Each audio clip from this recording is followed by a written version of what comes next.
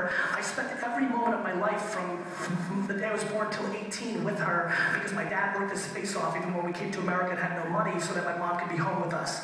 She's the greatest mother of all time, period, end of story, no debate. You can tie me with your mom, but you can't beat me. She's that unbelievable, right? So her clout score is 1 billion, right? You know, but what's the ROI of that? Really everything, right? And I think it's a silly question because the word media fucked it up. They did, because they understand how to measure the ROI. Now that being said, I think it's coming.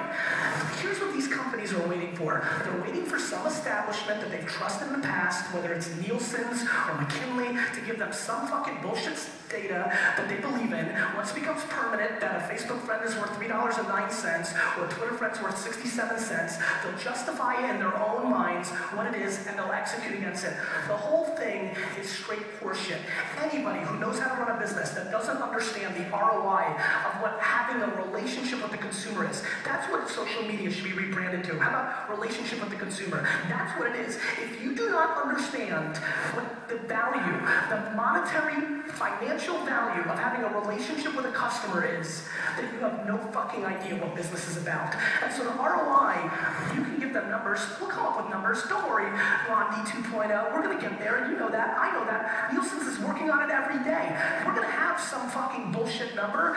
The ROI is greater than that number, I promise you, because if all of us know how much money we've spent with people that we either know, that we were recommended to, you know, this is how we buy things. Word of mouth is the currency of how people spend their money. And that's what this entire ecosystem is built on. I think the whole thing is laughable at best. Anybody who asks it and means it because they want to stick a hole in it, I think is a losing player who's, you know, probably a classically trained, solid student that has no feel for markets. And I think the whole thing is kind of interesting. I answer with straight anger. I think you should too.